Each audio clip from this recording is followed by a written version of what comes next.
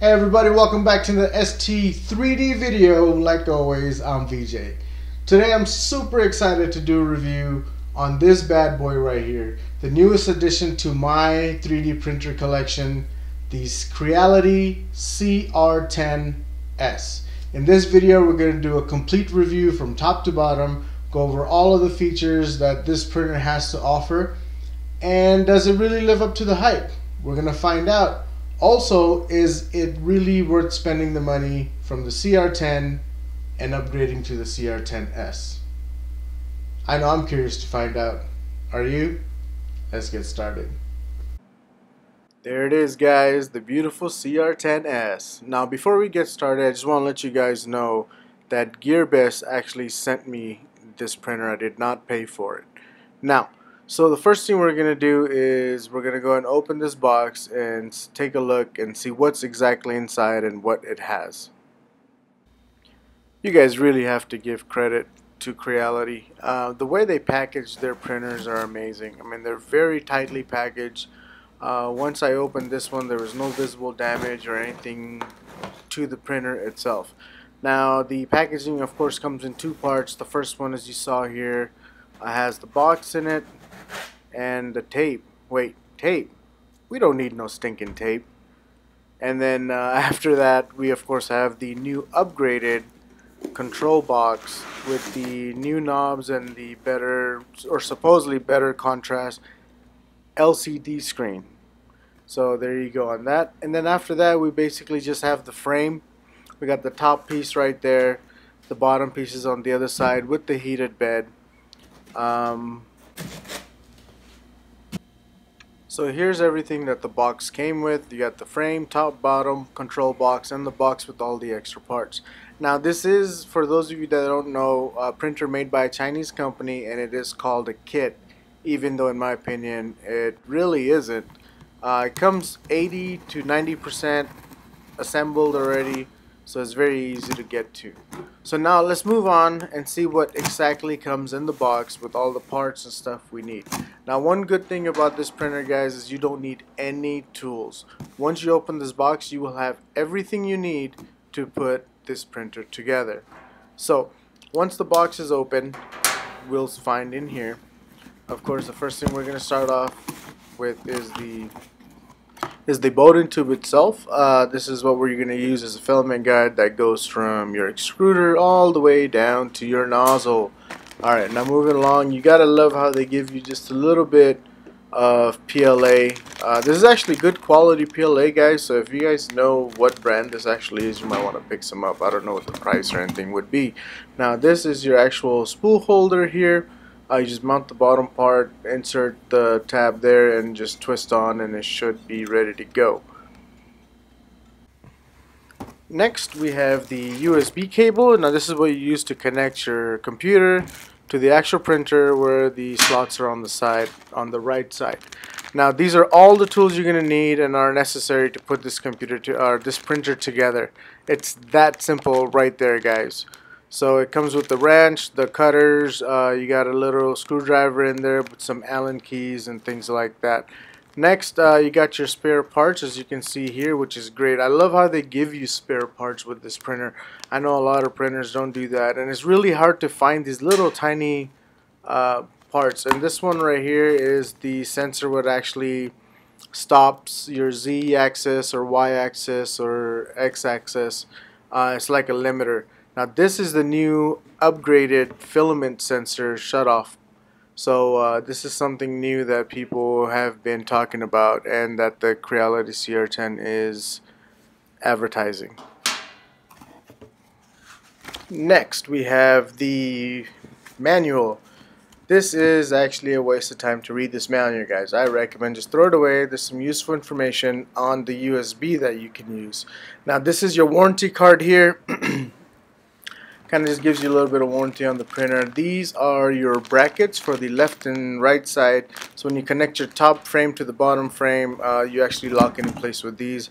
Comes with this nice baby blue or sky blue trim that you can put on your printer. I'm gonna go ahead and not do that this time.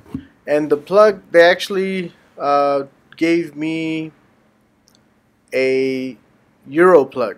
but you know what, it doesn't matter. It's very simple. You just get one of the US plugs here, plug it right in, you're good to go. And the final, well, not final, but this is the spatula that of course you would take your prints off with. And last but not least, the USB drive with the micro SD slot. I wasn't too impressed with this one. I actually like the older version better. It's a little bit smaller. The SD card is very easy to remove. So that's what comes in the box, guys. So if you notice here, overall, this is everything that you get with the printer as far as tools and things you need. And last but not least, you get this little filament cleaner. It's like a little needle. I did not get that in my CR10 originally, so I got it in this one, so I can't wait to try that out. Apparently, it really does help. Just like the CR10, this thing has a 300 by 300 by 400 print surface. The CR-10S also comes with a heated bed. It is a Bowden tube type extruder, and also your nozzle is still the same, where it's the MK8 style nozzle.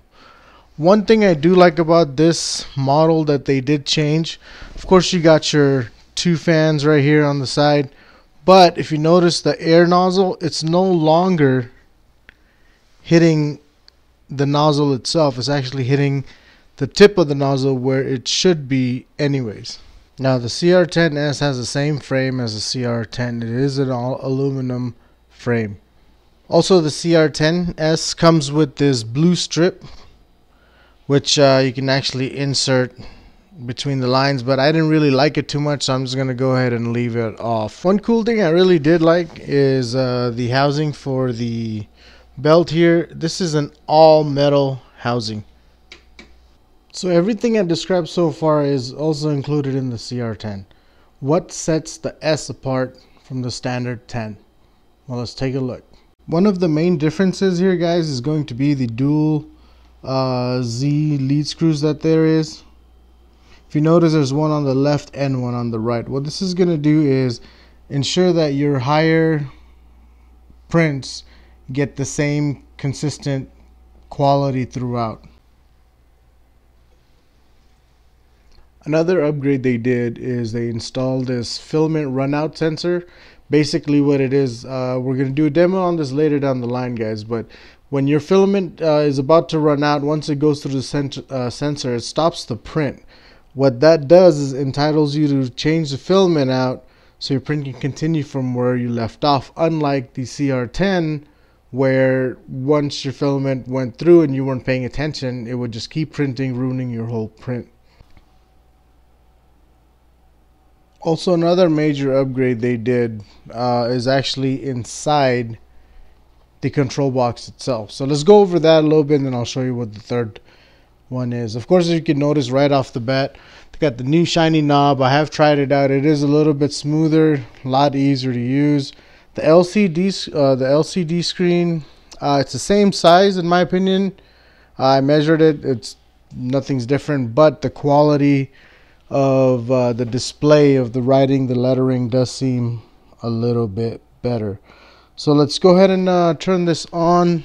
Another new feature that I really liked on here is if you go to prepare, basically when you're preheating your PLA or ABS, normally when you did that, it would do the bed first and then do your nozzle. But if you notice here, it's actually doing both at the same time, saving you a little bit of, I guess, time in the long run. Now, one thing I did notice, and I don't think anybody else is going to tell you that, but the actual mount plate for the hot end and the fan is thinner than what you would find on the Creality CR10. So that one, I was a little disappointed because on the CR10 it's a thicker plate, easier to mount, and for those of you that have that wobble issue, that little amount could have fixed that issue for you. Okay, so next what we're going to do is go ahead and test out the auto bed leveling feature that the new CR10 has. Let's see how easy it is to use. So the first thing you want to do, guys, is go ahead and just select prepare.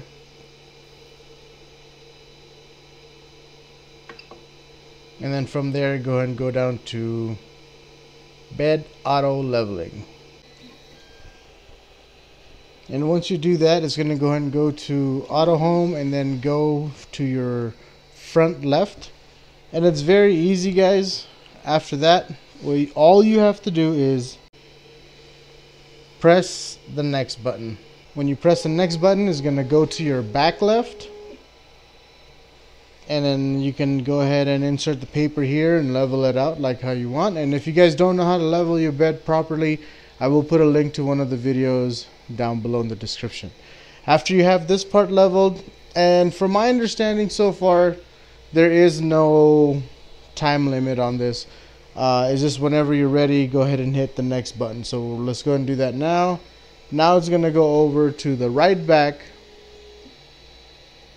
And again, you level it out, and once that's done, you're just going to go to the front right. And once that's done, it's going to go to the center like so.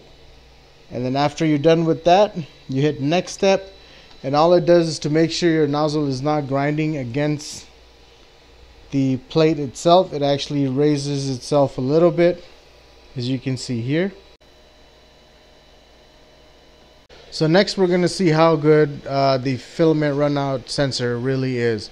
So we're going to go and start a print, and let's see if it actually stops once it goes through, and how easy it is to resume the print. So I sped up this part just to kind of show you guys how it works. I didn't put a whole roll, I just cut a little bit of filament off just to put it through the sensor and into the feeder. Now as you can see here, my bed is moving in the background and it's about to stop. There it goes. So it ran out of filament. So the sensor does work pretty good, and when that happens, you're greeted with this change filament error message, and all you do is go ahead and change the filament out. Now what I did is I just put another filament in the sensor just to make it think that a whole new roll has been put in, and then you just go ahead and go back to your control box, and again you'll see this message here. Just go ahead, press it once, and then go down to resume print, and as you'll notice, the print starts right back up. So I sped this up as well. You can see the filaments going through. The filament sensor works perfectly. There's no issues whatsoever. One important thing regarding the filament sensor, guys, is once your filament actually runs out, the control box will give you that error message to change your filament. Now when you're in the process of changing the filament, what the control box does, it tells the nozzle and the bed to turn down its temperature. Now there's a good and a bad thing to this. If you notice here, the temperature after I've changed it is going back up. The bad thing is it takes a little bit of time to get back to the necessary temperature to get it going again. The good thing is, since your nozzle is coming down in temperature, it's not going to ooze out the filament that it currently has in there because your nozzle isn't at a constant temperature. So there's a good and a bad to that. I'd rather just wait a little bit longer and not have any oozing, but I would still check the nozzle before the print actually starts, because there might be a chance it would still leak out. Alright, since we have all the features of the printer covered, let's go and jump right into the prints. As you can see here, I'm printing the Banshee.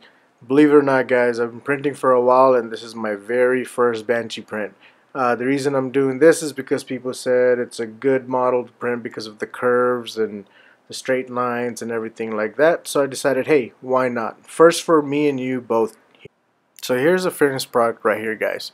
And I gotta admit, I was pretty surprised for using a brand new filament. The temperature I did have a little bit higher, I found out after having this print finished. But everything came out great. The lines are straight, the sides are smooth. This was done at 0.2 millimeters, and also I had it at 55 or 60 speed, I believe, and I gotta admit, it came out pretty good. For the printer to print something like this at that speed, it was pretty amazing. I would say I'm very happy with my first print, especially being my first model Banshee that I've ever printed. So that said, let's move on to the next one. This is the vase that I printed based on everybody's recommendation. And wait a minute. That doesn't look right. Let's get that fixed. That's much better. Alright, so this is my very first vase. Like I said, guys, I printed this at 0.2. It was done at 45 speed, and of course I turned on Incura under the special mode for vase printing, and I gotta say, for my very first vase print, this thing came out almost perfect. I mean, there was no issues with it whatsoever. Everything was super smooth. The inside part, there was no stringing, no nothing. Of course, I turned the infill off on it, but I mean, it is just amazing. Now, I did go a little bit thinner. I went 0.4 on the outer wall, but you know what? This was just a test print, and I just wanted to see it. But I gotta say, this machine puts out some great prints, guys. On my CR10, I printed things this big, but I've never used that special feature on here. But I had no Z layering issues. I had no zits, no visible imperfections here. The only thing is the bottom of the vase. You can actually see the layers, but I guess that's a very common thing since the vase actually sits on the bottom part itself. Now, there was a few things that I wasn't particularly too fond of with the CR-10S. The first being the filament runout sensor. As you can see, it's very flimsy. It just slides right on. I can see that being a problem down the line.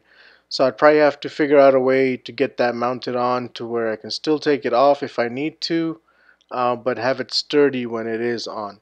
The second thing that I didn't like, and this is my problem with the CR10 as well, the Y-axis cable is fairly short, as you can see here. Because of that, I have to put my control box fairly close to the printer. I wish I had a little bit more play on it, so I can maybe build something to keep it a little further away, make it look nicer. But that's my review on the CR-10S, guys. I hope you really enjoyed it.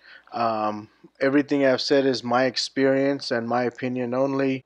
Now, personally, I had an amazing time printing with this printer. I mean, it's great. It's built great. It prints great, and not to mention the upgrades that they've done to it is actually worth paying the little bit extra, considering if you would do it yourself, the price and time that you would put together.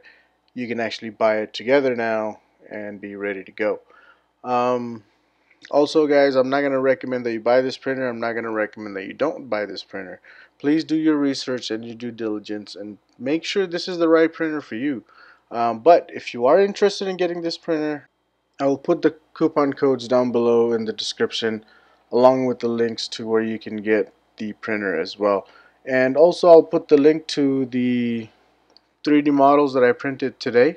And if you guys have any questions or comments or concerns, please leave it down below, and I'll try to get back to you as soon as I can. As you guys know, I respond to all of my comments and or questions that you guys might have. If you liked it, great, give it a thumbs up. If you didn't, well, hey, that's just part of life, ain't it? So with that said, guys, like always, good luck and happy printing.